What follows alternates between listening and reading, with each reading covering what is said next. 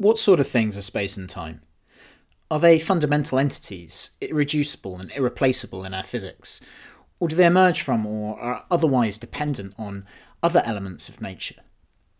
These are the questions that we're asking this week, and we have perhaps the best person in the world to answer them. Julian Barbour is a physicist who spent over 6 decades thinking about these topics. He's written 3 books, The Discovery of Dynamics, The End of Time, and The Janus Point. Following the tradition of Leibniz and Mach, Julian's position goes something like this. Space is not a container that exists independently of the objects that it encloses. Rather, it is just a codification of geometric relationships between objects. Similarly, time does not exist independently of change. It cannot flow without things happening. Rather, time is a codification of the way that the world changes its shape from now to now, from one moment to the next. More recently, Julian has gone on to explore why there is an arrow to time, despite the symmetry of the fundamental physical laws. He gives a very different explanation for this than the one that's usually invoked in terms of entropy. Instead, Julian looks at a new quantity, the complexity, and I think it's really interesting to think about what that quantity means and apply it in different ways. So look out for that. I've been hoping to speak to Julian for decades now, and it's really wonderful to have that opportunity. The only thing I regret is that we do run out of that very elusive thing, time. I'm James Robinson, and this is Multiverses.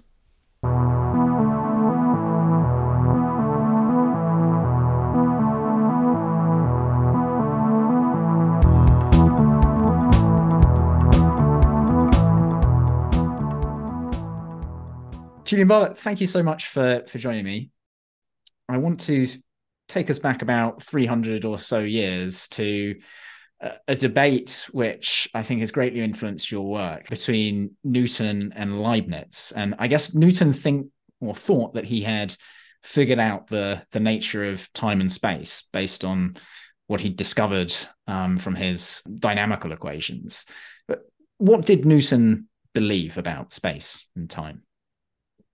He believed that, but he's in his famous Principia published in 1687, he says that time is absolute and it flows independently of anything else in the universe, anything external, like I suppose some river flowing on forever. Now, Newton knew perfectly well that there were various things that measured time and that they, so to speak, marched in step so that you could have confidence in them. So first of all, there's the sidereal time, which goes back to the rotation of the Earth relative to the stars. But then he knew that a few years before he published the Principia, the Astronomer Royal Flamsteed at Greenwich had confirmed that the recently invented pendulum clocks keep the same time as the rotation of the Earth. But they don't keep, neither the rotation of the Earth nor the pendulum clocks keep time with solar time because the sun doesn't move around the ecliptic uniformly. So he was aware of that. He also, and what he could have said, which is basically what I say, and in a recent book, Frank Wilczek, the Nobel Prize winner, has said that the striking thing about the universe is that there are many processes which you can use as clocks, and they all march in step with each other. And in fact, that's how time is determined. UTC, the time standard for the whole world, really goes back to over 100, I think it is in total, atomic clocks, and it's their average that counts, not any one individual one, because each individual clock has hitches, it glitches, and so that underlies that principle. So basically, Newton knew that, but I don't know quite why he went for absolute time. He could just have said, well, there are processes in the universe which give us a good time. He says it may well be that there is no process, no motion in the universe, which does give perfect time. He does say that. Of course, what he drew attention to was only a approximate agreement, because it's always experimental. I think his ideal for time was just, he wanted to have something that was perfect and mathematical. He's very keen on he wants to match the marvelous accuracy of Euclidean geometry. He wants to be as good as a top-class geometer, and he makes that quite clear in his Principia. So that's what he has to say about time. About space, we know much more about why he said what he did about absolute space, because that was uncovered in an unpublished paper of Newton called, the opening words are de gravitatione, and that includes a very detailed discussion by Newton on Descartes' ideas about motion. So Descartes had introduced the idea that of the mechanical notion of physics, that the world is made up of material objects which are sort of all bumping into each other because they're in a plenum.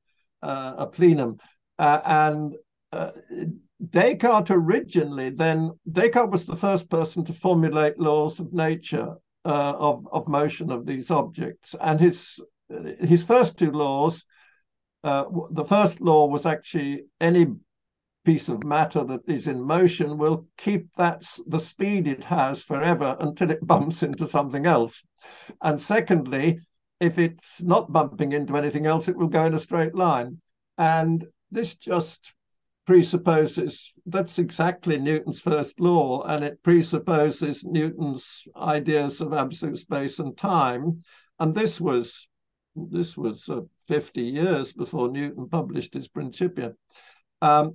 And Descartes was just about to publish his whole idea in a book called The World, Le Monde, in 1632, when he heard about Galileo's being condemned by the Inquisition. Now, this was a real problem for Descartes, because he accepted the Copernican principle that the Earth goes round the sun, and moreover, that there are other suns around which planets go. And Giordano Bruno had been executed in 1600 for espousing those ideas, among others, I think. And Galileo had been put under house arrest in 1632. So Descartes didn't want that fate.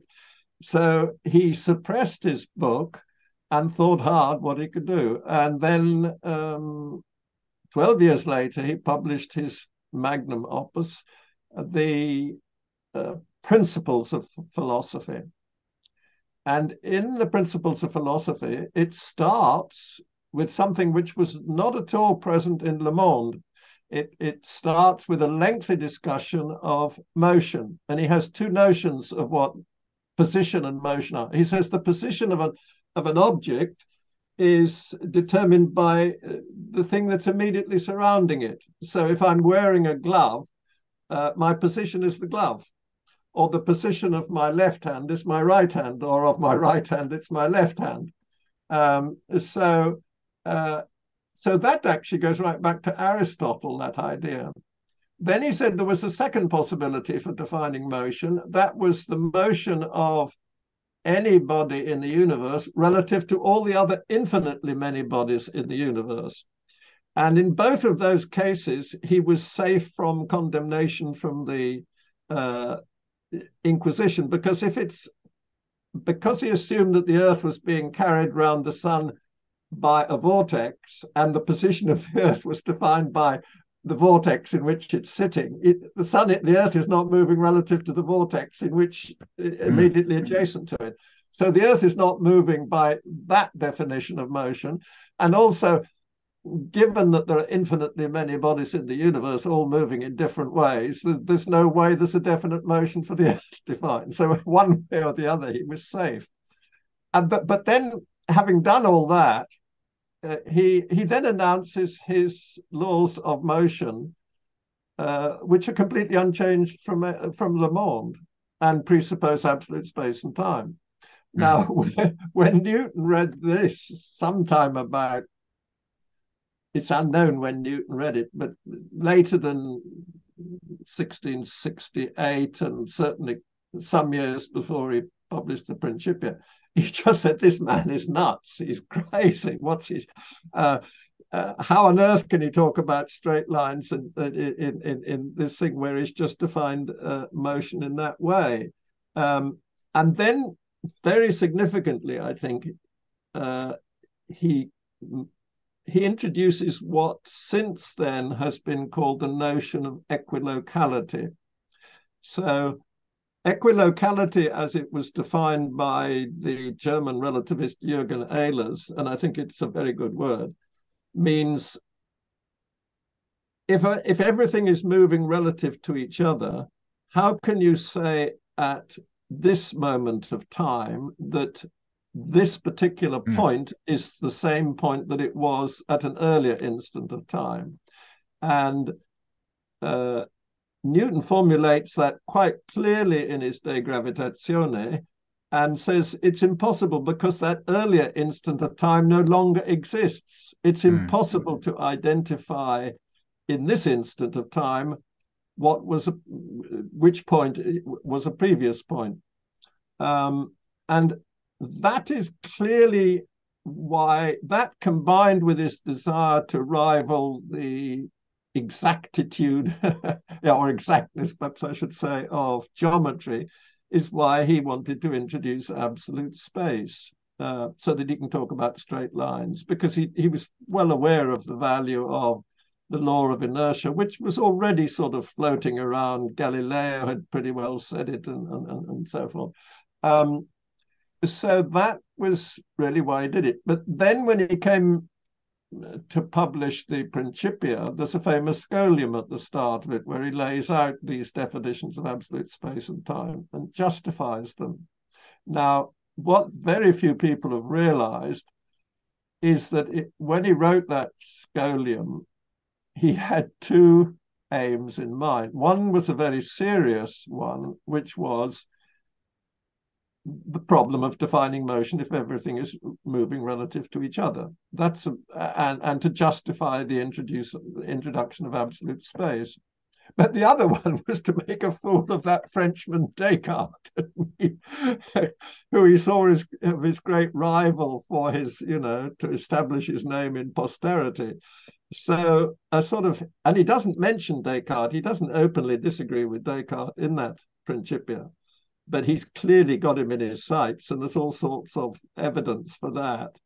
And that had, we can perhaps go on to that, but it had rather a positive side effect. Well, I might as well just mention it. So in the scholium, in the Principia, Newton has his famous bucket experiment where he imagines. Now, in the bucket experiment, he starts off with a bucket hanging from the ceiling by a rope, which has been twisted round. The bucket is full of water, and the level of the water is the water level is level. And then he lets the bucket loose so that it can start spinning as the rope unwinds. And as it does so, the water, the motion of the bucket is transmitted to the water, and bit by bit, the water rises up the sides of the bucket. And when it's reached the maximum height it does, there's no motion between the water and the wall of the bucket. So he says this shows that this centrifugal force, this tendency from the center, is in no way due to relative motion. It must be due to motion relative to absolute space. Well, when Mach read that 200 years later, or nearly 200 years later, and quite unaware of the Cartesian background with Descartes, he just said, well, that's ridiculous to think the thin walls of the bucket can do that. nobody can say what would happen if the walls of the bucket were thicker and thicker until they were ultimately several leagues thick. And I think that must have been, I haven't managed to check it out. I haven't got around to trying to look at everything that Einstein wrote about it. But I'm pretty certain that remark of Mach was what made this idea of relative motion so plausible to Einstein. And so I think we may well owe general relativity to Descartes trying to escape the problems with the Inquisition. But it's whether that's true or not, it doesn't matter. But it's a pleasant thought, I think. But it does, I would say it is a serious thing, because Mach himself said it is very important to study the history of science, how it develops, because when you do that, you see that a lot of science which now appears to be indubitably true and cannot be challenged is actually contingent and to a large extent accidental. So I think we might say that the discovery of general relativity is accidental. And I would say this has affected the form that it takes, because I think, although I don't think there's any evidence to challenge the physical predictions that follow from general relativity, I do think the form in which it's represented may well be hindering further discoveries, in particular clarifying whether there is any quantum gravity, and if so, what form it should take. Because a critical part of the development of general relativity was the introduction of the notion of space-time by Minkowski. And Minkowski, if you read Minkowski's paper from 1908, there isn't a trace of Leibnizian or Machian intuition by it. So I would say, and in general relativity, as Einstein formulated, he said it must be that locally space-time is Minkowskian. Space and time are knit together in that way. So I would say that that's not really what the Machian ideal should be. The Machian ideal should be to recover all the observational predictions of general relativity, but to explain why space-time or that structure of Einstein's takes the form it does. So that's how I think about it. So we've rushed on rather ahead. So I suppose we should go We've moved on about 250 years or so, and we've still got another 50 years or 100 years from general relativity to now. But no, I think you're right. We should maybe just recap where we've got to. And I think it's, the bucket experiment in particular, I think is an interesting one to go over. But if we summarize the motivations for Newton, or his arguments for why space and time were these fundamental, in his view, objects, elements of reality. As you mentioned at the beginning, time for him, I think the argument's pretty weak, but he was suggesting, well, there's all these processes going on which seem to be measuring off something common, and therefore perhaps there's some almost Platonic ideal behind this that is being reflected in all these processes. And space, as you say, he has a somewhat stronger basis or necessity for saying that there is absolute space, because if you want to define what a straight line is, if you want to define inertial motion, for Newton, the way of doing that was to say, well, it's moving against this invisible fabric, which you so beautifully call a kind of a giant block of ice. But I think Leibniz had pretty good rejoinders to those arguments, and there's this wonderful debate between Leibniz and Samuel Clarke, who is always described as a kind of disciple of Newton, as if Newton is this messianic figure, which maybe he thought of himself as. It seems quite, but in that debate, I think Leibniz keeps on. I find that Clarke is on the ropes for most of it, and Leibniz has very good arguments about, well, it doesn't, why say that if something is moving against absolute space and in straight lines when we can say that's relative, its motion is relative to other things. But then Clarke's really good argument comes back to the bucket and saying, well, I have this bucket that's spinning round. There's water in it. As it starts to spin, that water starts to curve. At first, the water is spinning relative to the walls of the bucket. So you might say, oh, well, it's caused by the relative motion, as you were saying. But then it reaches a steady state where the bucket is spinning, the water is spinning, and the surface is still curved. And Newton and Clarke say, well, this is what you're moving against is the fabric of space, that ice, as you put it. And that, for Newton, is quite an effective argument. I think partly because Newton didn't like the idea of action at a distance, which he did admit into his theory. It's in there in the inverse square law of gravitational attraction, but he clearly didn't like that. He always, he famously said, I frame no hypotheses for how that works. And one, I get the impression somewhat that Leibniz wasn't too keen on action at a distance either, because if he had been happier to introduce that, I feel that the Machian principle would have been more obvious to him. And then, as you say, hundreds of years later, Mach comes back and says, well, no, yeah, it is moving relative. What about all those stars all over the place, all the matter that's in the universe? Maybe that has something to do with with that relative motion. And I think we should, mention here that this is something that I would say has been quite well put to bed by the work that you did with collaborators on reformulating Newtonian mechanics, so as to remove this need to define your motions relative to something that's independent of objects themselves, to put it all in relative terms. Perhaps you can talk a little bit about that, as I feel that's a real win. This is Leibniz, I think, would be happy with that result. Yes, well, thank you.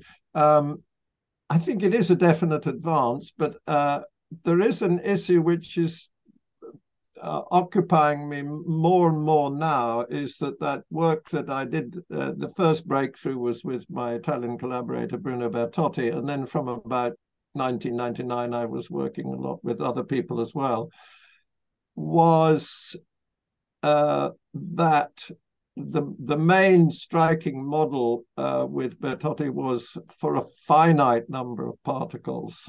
Right. So basically, if there were, the way I just describe it is, if there were only 3 particles in the universe, they would form a triangle at any instant. So, and then at a later instant, the size and shape of that triangle, if we allow that there's some ruler outside the universe which tells the size, which is an issue which also needs to be addressed, but let's accept it for the moment. So at a earlier or a later instant, the size of the triangle the triangle would be somewhat different. Its shape and size would have changed. So basically, the idea that Bertotti and I developed, which I now call best matching, but originally we called it the intrinsic derivative, is to suppose that you could just lay those 2 triangles on top of each other and move them relative to each other until you'd changed the apparent, you'd reduce the apparent change to an absolute minimum. So you can't bring them to exact congruence. You can't lay one exactly on top of the other because they're incongruent, they've changed. But you can bring them so you have particle 1 at one vertex, and it will have appeared to have moved a certain distance. So you take that distance and square it and multiply by the mass of that particle. And you do the same for all of the particles. you add up the whole lot and you take the square root. Well, you can call that the distance between those two particles, those two triangles, sorry. And then you can, so I call that best matching. And it's related to a very fundamental property in mathematics related to group theory. It is using group theory. And then you can say that really you should think of, there isn't any time at all, really. There's just a landscape, a space of all possible triangles in the simplest non-trivial case, and say that really the history of the universe is just a continuous curve in the space of all possible triangles. And that's a geodesic, then you have a geodesic principle. And that's essentially what Bertotti and I did. And then you can, so then there isn't really any time. So history is not a bright spot of light moving along that curve in the space of all possible triangles. History is just the path itself. It is just the path. But you can, what we showed is that you can introduce a special way of labeling the points along the path, which when you do that, you find that the universe is evolving in accordance with Newton's law. And the simplest one you get is that the total energy is exactly zero. And also the key thing is the angular momentum is exactly zero. So what you've done then is make the Newtonian theory much more predictive, because you cut out a huge number of solutions. And at the same time, you've met your intuition, to use Poincaré's phrase, a result that would satisfy the mind of a philosopher, as Poincaré would put it. So I think that is a good result, but it is important in that you can only do it if there's a finite number of particles. Right. I want to dwell on it just a little longer, because as you say, I think the fact that it requires the angular momentum to be zero. So for instance, if we believed we were living in a Newtonian world, let's just suppose that, but we found that everything seemed to be spinning, like the whole universe seemed to be spinning. There was some measurement we could do which just suggested there was a non-vanishing angular momentum to everything. That would sort of rule out the theory, right? If we discovered the fixed stars weren't fixed, then I think Newton's argument would more or less stand, that there appears to be some fabric against which everything is moving. The fact that we don't see that, if one thinks of this in kind of Bayesian terms, you want to take the theory, the theory that is more parsimonious in its predictions is the one that you want to give preference to, and that is this theory that introduces shape best matching, and I would also point listeners to, I think it's just, this is really well expressed in your book, The Janus Point, but particularly people who have studied some physics, there's been this kind of tradition where one begins, I guess, at secondary school and learns Newton's three laws as three laws, and then there's a reformulation in terms of Lagrangian mechanics and Hamiltonian mechanics, where you have a kind of richer way of applying Newtonian mechanics. And what's really striking about best matching is that it looks exactly the same, right? The form of the equations look exactly the same as what you're getting out of Hamiltonian mechanics, but you just have to do the best matching first. You have to be able to associate each point, or as you say, arrange those triangles so there is minimal difference between them, and it also only works or only recovers the same predictions in the case that your angular momentum is zero. So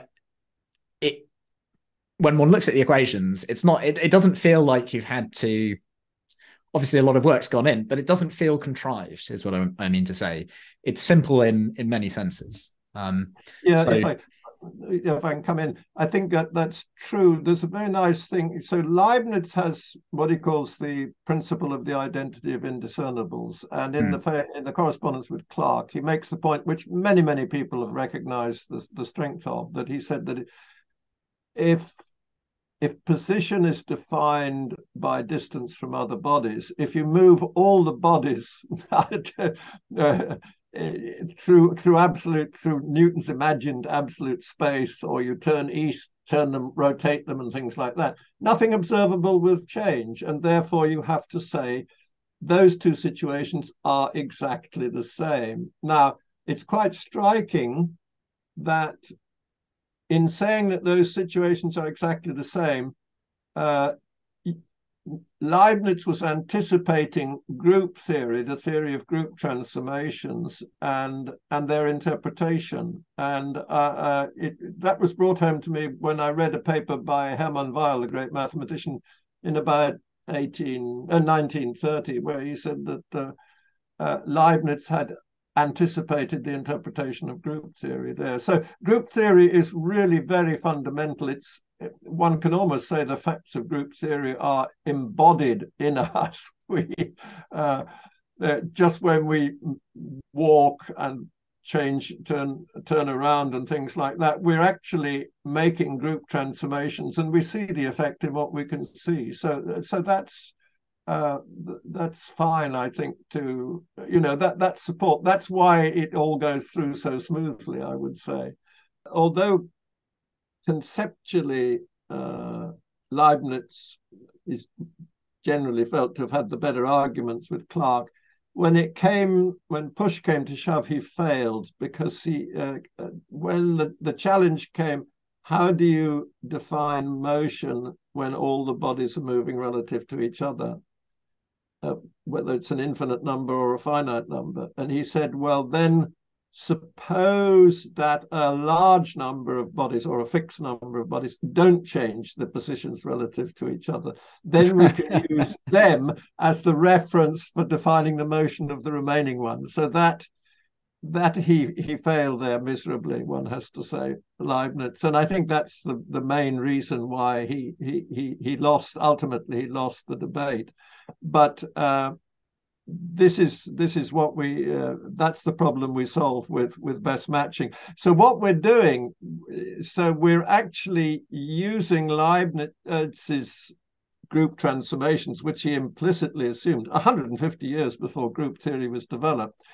So instead of imagining that we're moving one fixed set of bodies through absolute space, we're imagining that we're moving the same bodies, but in a slightly different configuration relative to an earlier one. So we've got at two instances, we have two configurations which are not the same, and we're using those group transformations not to move one relative to different positions in absolute space, but relative to the other one, the earlier, if you call it the earlier configuration, or the later configuration. So it's moving two things relative to each other. So you would be changing something which is observable. So if you were God doing this best matching of moving one next to each other, you would see the result, and you would see when they're best matched. Yeah, and of course, that gets around the problem. And if everything is, if the entire universe is revolving, the shape best matches onto itself, so that it comes back to the identity of indiscernibles, Leibniz's principle, and there's just nothing to say there. You can. When you've got those two triangles in the best match position, you can imagine them anywhere in absolute space, or moving around anywhere in absolute space. It will not make one iota of difference to the observable facts. And that's called background. One of the holy grails of quantum gravity is to achieve what's called background independence. Well, best matching is guaranteed to do that. And what you do get out, of course, is when you extend it to a large number of particles, and obviously you can't do it for an infinite number, as you mentioned, but you do recreate the angular momentum between sets of particles that are moving. So if you have a kind of large configuration of masses, and among those, some are rotating around each other, sort of like solar systems. Their angular momentum will be felt, and it's the result of the influence of all the other particles creating a kind of fixed geometric background almost. Yeah, that's very nice. Yeah, if I can come in, that's very nice, and it's a very wonderful feature of Newtonian theory, which I don't think has been recognized at all, because as I explained in the Janus point, you can have situations where the particles have a more or less uniform distribution and a random directions of their motions. But then as it evolves in both directions of Newtonian time, clusters form, and all those clusters can, as you say, have different values of the angular momentum and energy. The only thing is it must all add up to zero. The total must be zero. And that's really, I think, very satisfying. It shows that the universe is holistic. And also, I would say that what we regard as local laws of nature are emergent. So the whole universe satisfies what is called constrained Hamiltonian dynamics. That's because the energy and the angular momentum are exactly zero. That's what's called constrained Hamiltonian dynamics. So the universe as one single entity is constrained. But then when these subsystems form, they then satisfy Hamiltonian dynamics, because the energy and the angular momentum in each of them can have arbitrary values, subject to that very important proviso that the total is zero. It's quite remarkable. So just to finish, so that the local laws of nature are emergent out of a holistic law of the whole universe. Yeah. It explains also something that others may have wondered about, which is, why is the inertial mass the same as the gravitational mass, or at least gives a very strong feeling for why that is. Because a priori, there's no reason why the attraction between, the gravitational attraction between two masses should be the same number, the same property as the inertial mass, right? They're performing quite different functions. Whereas that just fits very nicely within this framework. There's just one kind of mass, and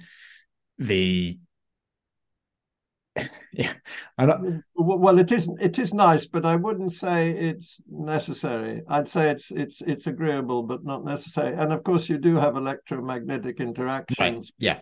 which are different. I would say it's an agreeable feature, but I mean, clearly it needn't have been that way. I think you can do best matching under all circumstances. Mm-hmm. I want to move on and talk to something slightly different and get to the Liouville theorem, which was, for me, one of the most remarkable chapters in your book, the Janus point, where you start thinking about the direction of time and how that's related to, maybe we need to wind back a little bit and first talk about a particular way that you can characterize shapes. So we've talked about best matching. You have this notion complexity, which has a really interesting kind of status within relationships to the gravitational potential. Perhaps talk us through, what is complexity? What got you started thinking about complexity in the first place? Well, that's very well.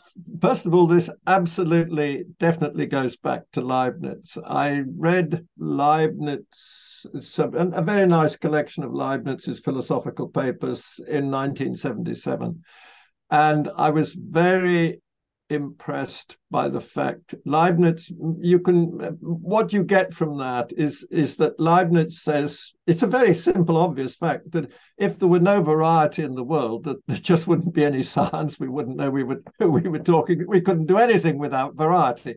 That is the sort of the epistemic foundation of everything, of science, of existence, of everything. It's variety.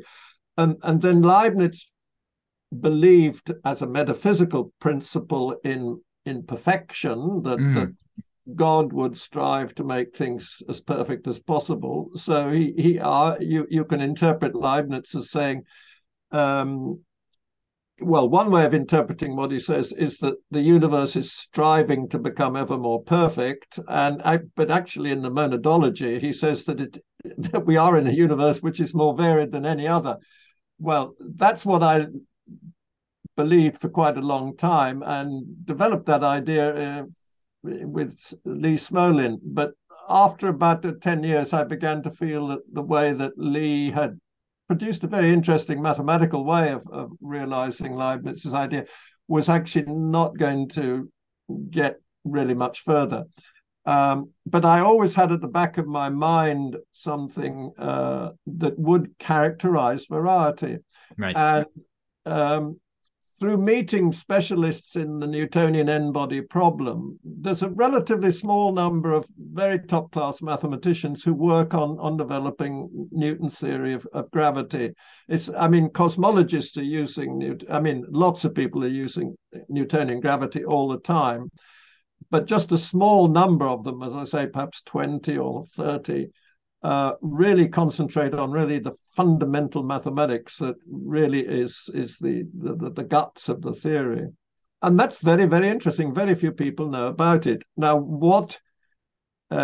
so all of this is to do with the fact that it's ridiculous to assume that there's a ruler outside the universe. There's a problem of what do you mean by changing the size of the universe overall. And in fact, Poincaré, the great French mathematician, imagines that everything in the universe changes overnight, gets 1,000 times greater. But he says it's ridiculous. Within the universe, you wouldn't notice anything. It's an assumption.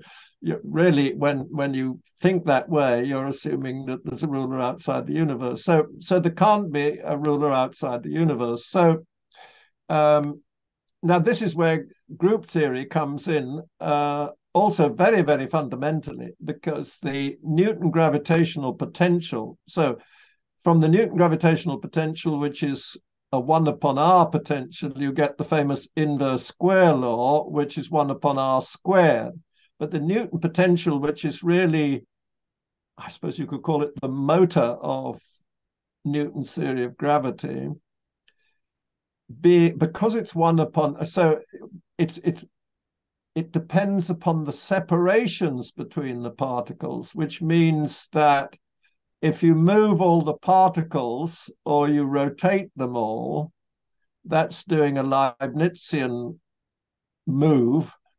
It doesn't change the value of the Newton potential. However, if you change the scale, if you enlarge all the separations, the Newton potential goes down in value. So the Newton potential is not invariant under dilatations. It's not scale invariant. But you can change it to something which the people who work on Newton's theory at this really fundamental level call the shape potential, or the normalized Newton potential.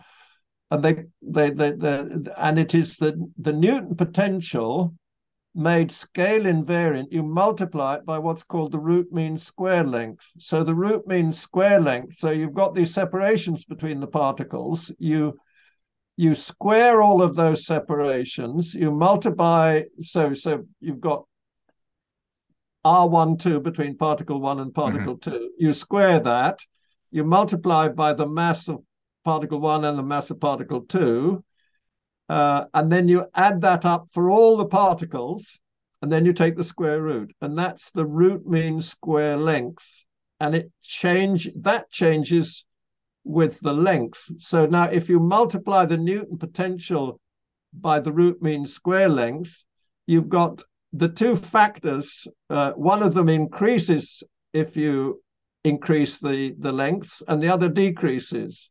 So the effect is cancelled out. So if you just moved everything further apart, there'd be no difference. That's the scale invariance. So that's the scale invariance, yes. And so you've achieved something. Now, what is very interesting, and this is sort of really only fully dawned on me, and hadn't even fully dawned on me when I wrote the Janus point, or Janus point, you can choose your pronunciation, is that the Newton potential. So there's actually two fundamental. If you talk to mathematicians about points distributed in Euclidean space, forget that they have mass. They're just points in Euclidean space. There's two obvious lengths associated with that distribution. One of them is what I've already described, the root mean square length. The other one is what is called the mean harmonic length. Now, very interestingly, the mean harmonic length is the inverse of the Newton potential. And so that shape potential, or the complexity as we call it, is the ratio of those two things. Now, that for me, the complexity is, I would say for me, it's absolutely fascinating quantity. So first of all, it's a measure of variety or of complexity. That's why we call it complexity, because if you've got, say, 20 particles and you move 2 or 3 of them close to each other, or you even bring them to coincidence, the root mean square length hardly changes. But the mean harmonic length gets much, much smaller because it's the inverse of the Newton potential. So the Newton potential gets huge if you bring particles close to each other. And so what that means is that the shape potential is a very sensitive measure of clustering or variety. And it was when I was beginning to get aware of that. I was talking to one of these Newtonian specialists at the observatory in Paris about that. I think it was 2011, and saying, could this shape potential be a good measure of variety? And that was key to get that insight.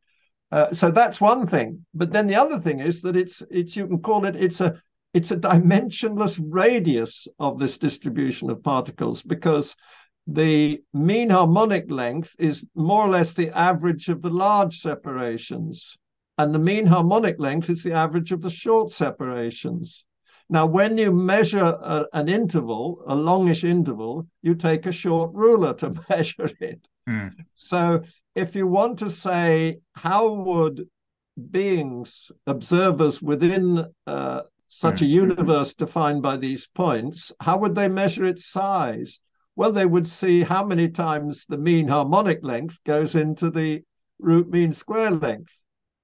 And they would call that the radius of their universe. So that has a minimum value when the universe is more uniform than any other distribution that it can have. That quantity has its minimum, and then as it clusters, it just goes on getting bigger and bigger. And that then led to the paper that my two collaborators, Tim Kozlowski and Flavio Mercati, were able to publish in 2014, about 2 years after I'd had that discussion at the observatory in Paris, where we find an alternative explanation of the arrow of time, which is nothing whatever to do with entropy. So ever since the discovery of thermodynamics, it was thought that the universe must end in a heat death where all differences are evened out, and things would come to an end. And then Clausius developed the notion of entropy and said that, which has since become characterized as a measure of disorder. And Clausius then, in 1865, he coined the expression entropy, and he then very proudly formulated two laws of the universe. The energy of the universe is constant.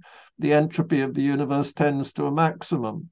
So ever since then, particularly since a famous debate between Boltzmann and Zermelo in 1895-96 period, it's been assumed that entropy is what gives rise to the direction of time, that we experience a direction, and in the universe, that's defined by an increase in entropy. And moreover, it's a statistical effect. It's not to be found, if you look at the laws of nature, it's not to be found in a single solution. It's in what's called the way the Gibbs distribution evolves in accordance with Liouville's theorem. It spreads out all over the place in accordance with Liouville's theorem.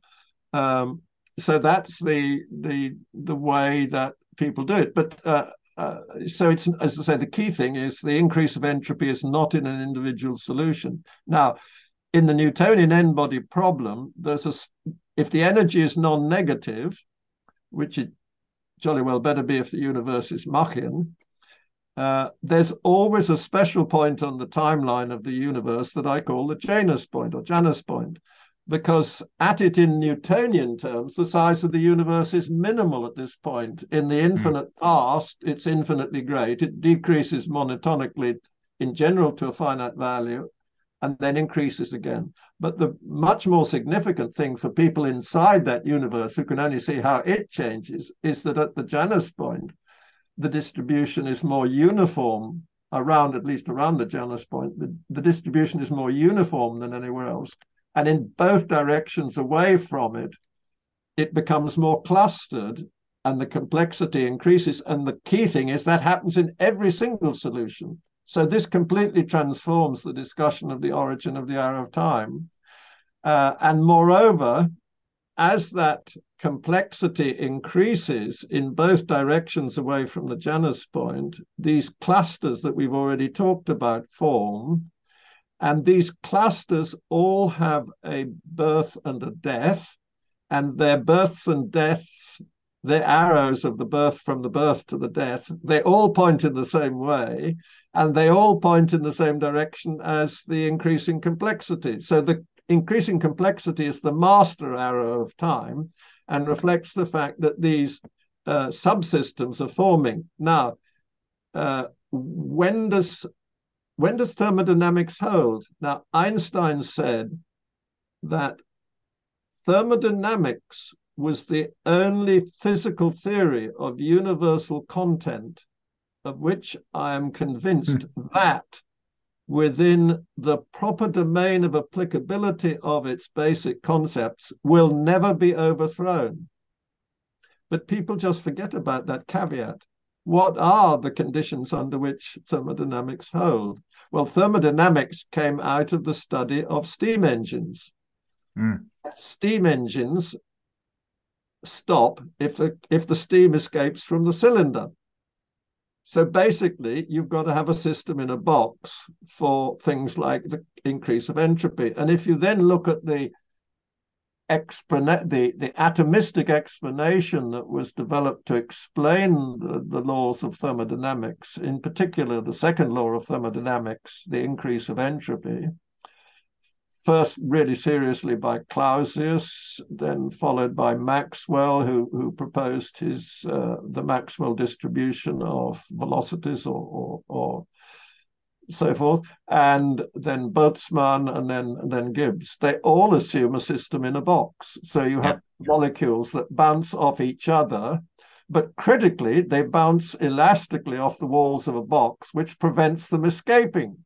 That's right. This isn't just a conceptual box. This is a real box, right? It's not. Well, mathematically, first of all, in the laboratory, it's a physical box. That's where all of these things were tested. I mean, Maxwell actually did famous tests on viscosity in a box, and in fact rediscovered something that Boyle and and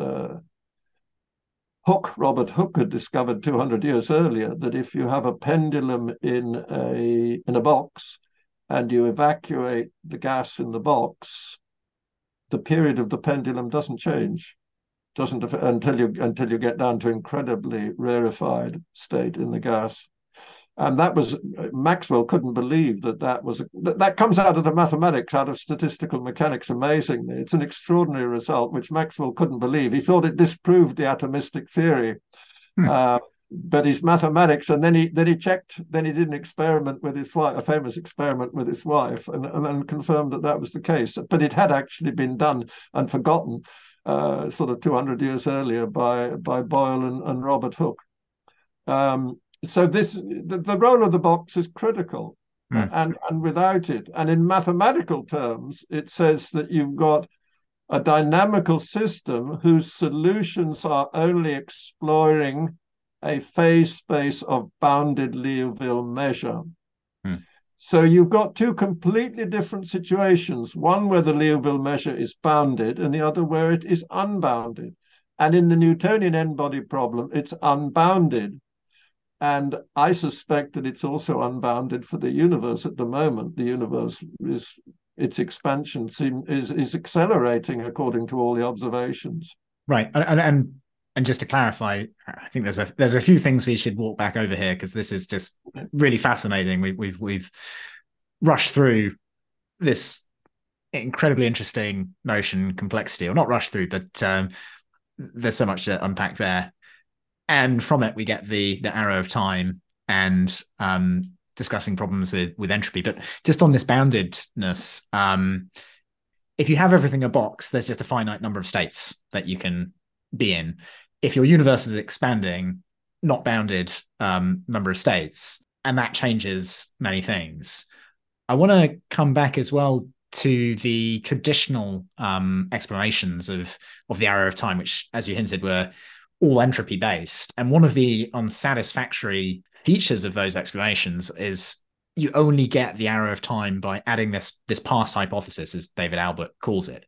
You have symmetric laws of physics, and what changes things is this kind of boundary condition, the way that things were at the start of the universe. It seems somewhat ad hoc, and it would be nice to be able to say why that holds, or come up with an alternative explanation. And as you say, from the n-body problem, the particles can be set down in any configuration, and they will pass through this, under their gravitational interactions, they will pass through this minimal point. And furthermore, and this is, I think, where the Leuville's theorem comes in, and the complexity comes in, as you move away from that point, that minimal point is going to have minimal complexity. And as you move away from that, your complexity increases. And if I understand correctly, it's simply because your complexity is made of this term which describes the overall scale, and this term which describes the shape. And if everything is moving apart from where it was previously, I don't want to say the universe is getting bigger, but it's expanding from where it was. Leuville's theorem says, phase space is kind of a dense fluid. Its volume is preserved as you move through it. So the volume of phase space, I want to say, of that configuration, but any configuration, has to stay the same as it evolves. The separations are going to be getting larger because everything's expanding. To compensate for that, the other component of the complexity has to change as well. And the way that changes is it's forced to generate more structure. Perhaps you can read that back in a well, more... I would say one has to distinguish between what one could call the extended representation. So you can have a representation in which you imagine there is an absolute space with an absolute scale, and you represent it in that. And then you distinguish between the variables that describe your system in that situation with what are called the physical variables, where you get rid of the extra descriptors, if you like, that Newton introduced. So what you can do is you can take a Newtonian solution, and then you can throw away all the suspect extra structure that Newton introduced, And that will actually just leave you with a succession of shapes. Yeah.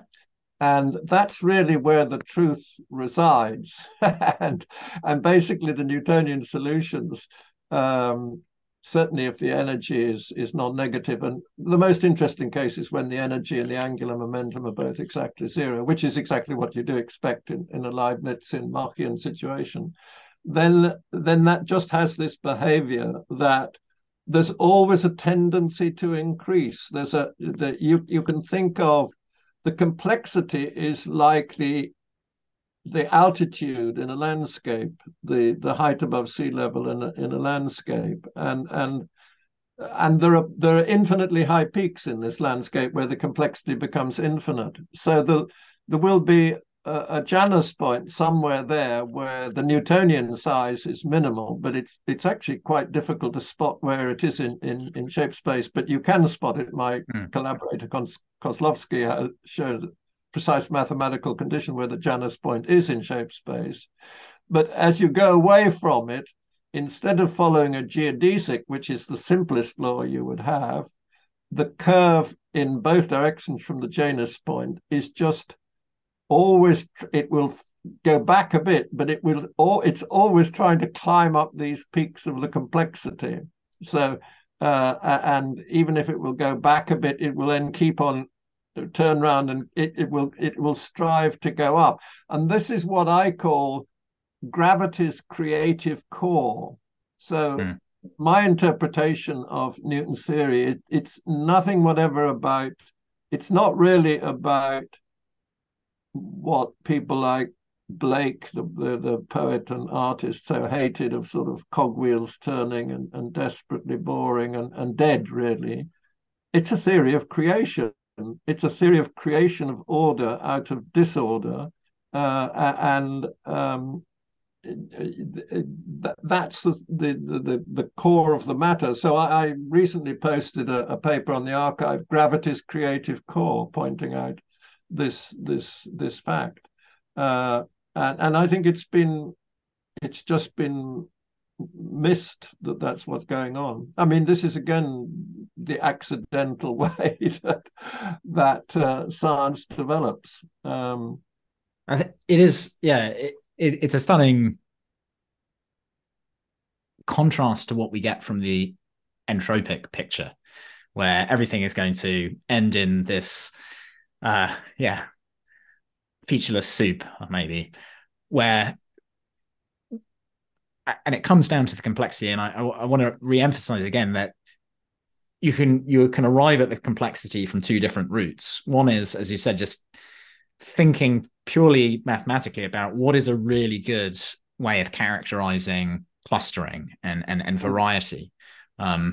What is something that is minimized when everything is very homogeneously placed, versus something that's maximized where you have very interesting, lots of clustered regions. But it also, the complexity also emerges or just matches the Newtonian gravitational potential, which is why you say Newtonian gravity seems to be configured to be the thing that will produce, or sorry, part of the complexity matches that. It seems to be configured to be the thing that will produce maximal shape variety. And that... Yes. I could, let me just come in there, because one caveat must be made, is what it does is it will create structure. In particular, it will create pairs of particles, Kepler pairs, which go round each other and become rods, clocks, and compasses all in one, tremendously well synchronized with each other.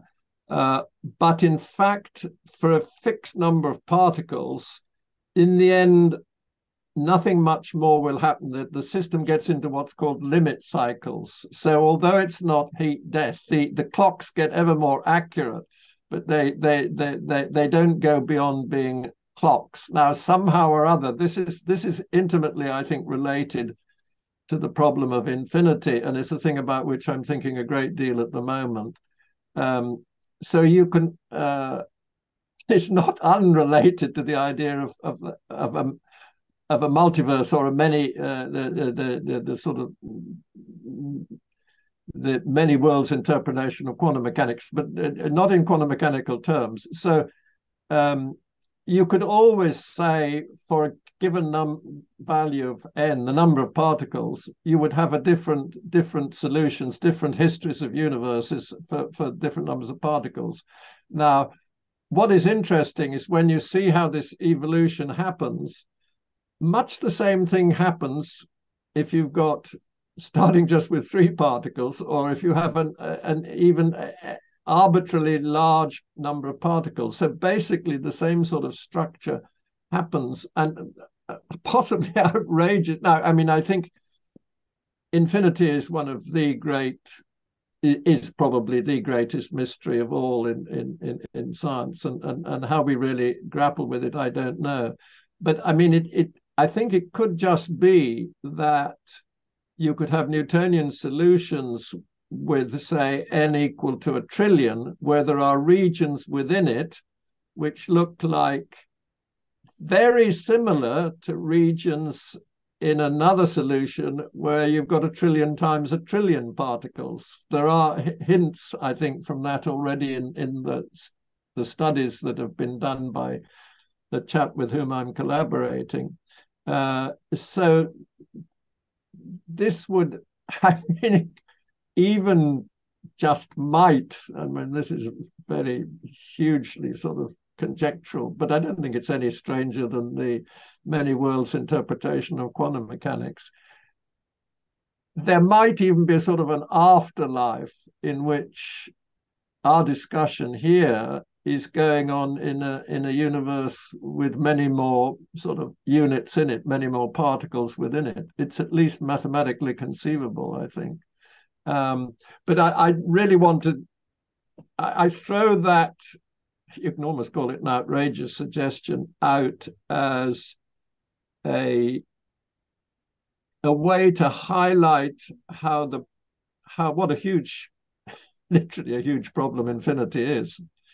It's really very, very big problem, understanding what the implications of infinity are. So all I would say with some degree of confidence is that the arrow of time does not have to be explained by adding on to known laws of nature a very special condition in the past for which there is no obvious reason it should be there. So that I think, the fact that we've changed the discussion about the origin of the arrow of time, I think that's a solid result. I feel pretty confident about that. But what its long-term implications are, I wouldn't like to say. So I guess we don't know what it will mean for the... I mean, one of the questions I have is do you think there will be consciousness at the end of the universe? And it's almost a corollary of will this interesting complexity that seems to be producing things, really rich structures like ourselves and the world that we see around us, will the world continue to have that kind of richness? And I guess the answer is hard to speculate. Well, it's hard to speculate. I mean, I think to the extent that the work that I've done with the Newtonian n-body problem is any guide, it's pointing in the direction of it's something that would be realized only at infinity. I mean, you can see this already if you just start with the Newtonian 3-body problem, which is the first non-trivial problem. You get something of some interest, but already when you get, I've been collaborating with someone in California who's very good at numerical work, and on his laptop he started with 50 particles near the Janus point, and after a while he'd evolved it, and he'd got 11 Kepler pairs, pairs of particles going around each other, forming ever better clocks, rods, and compasses all in one. And in addition, he'd got 3 particles which had formed a pretty stable pair. So this was pretty interesting structure that had been formed. That's much more interesting than can happen with the three-body problem, because in the three-body problem, two particles will form a Kepler pair, and the other particle, as a singleton, will go off in the opposite direction to it. So you see you can immediately see going from 3 particles to 50 the enrichment. So I would say just increase the number of particles, in sort of scientific term is increase the possible degrees of freedom, and you'll just get ever richer situations. And I suspect that may be all that one can say. I'm told by my collaborator Kozlovsky that in quantum field theory, basically they're always dealing with a finite number of particles. But if the theory is consistent for an arbitrary large number of particles, then that theory is okay. So I suspect that at the moment physics can't do any better than that. But I'm not an expert in quantum field theory, so I'm a bit relying on my collaborator when I say that. But so as I say, this has all come since I finished writing the Janus point, and in that book towards the end of chapter 18, I actually conjecture that complexity does not just determine the direction of time that we experience, but is time itself. And that's all very interesting. And there's at least 2 talks of mine on podcasts where I'm talking about all the fascinating things that go with that. I was curious as well. Have you measured the? So I've just done something with my. Whoops, just did something. Can you hear me? Okay. I can hear you. Yes, yes. Have you tried to measure the complexity of? So one way of looking at things is like you say, to run simulations and see what emerges. But I'm curious if you've used complexity as a measure of pre-existing things. And one idea that came to my mind was, could we look at the complexity of something like a neural network in artificial intelligence? Perhaps the weights between neurons or your masses or something like this, or the complexity of other forms of information, much as entropy is applied as a measure of information. I think many people find that somewhat unsatisfying, in that the maximal capacity of a channel or maximal information seems to be just completely random, which jars with our intuitions, whereas complexity seems like a better measure of those sort of things. And if we have a universe where we know the complexity needs to increase, would that suggest that we again get these very interesting structures if we can say, yes, this structure, the human mind, is the most complex thing, much more complex than I think this is more just a question of at the moment I'm thinking it's a question just of distributions of points in Euclidean space. Now it's a sort of minimal model of a neural network at a given instant, because all the particles are connected to each other, and they're mutually consistent, all these separations, because there's essentially n-squared separations if they're n particles, but you only need 3n minus 7 numbers to define the shape. So then I would say that at a given value of the complexity, there will be localized regions which are particularly interesting structures, and I would liken them, perhaps, shall we say, to the human brain and the feeling of some sort of awareness and consciousness. I mean, this would be a theory of psychomathematical parallelism, but I see we're nearing the end, and it's also 6:30. I don't know whether you've got to go. We could continue this another day if you like, but I think probably however many hours we have will never be enough to unravel the mysteries of the universe. So that's for sure. Yes, we may have to call it here, but I would be delighted to talk to you again. But I think we have enough material to fill minds as it is. Yes. All right. Okay. I think probably it is just now 6:30, and you said you needed to be stopping about now. That's right. I have some. I think struggling with infinity is an appropriate place to stop. Yes. Well, this has just been a wonderful conversation, and as I said, I there's so much more I think we could talk about, but I just wanted to thank you for, these are problems you've worked with or on for decades, and I think absolutely fascinating. Leibniz Mach would be happy that you are carrying forward the torch for nice idea. Yes, well, the intuitions for them are strong, that you can say. Yes, it's been a real pleasure. Thank you so much, Julian. All right, pleasure. Okay.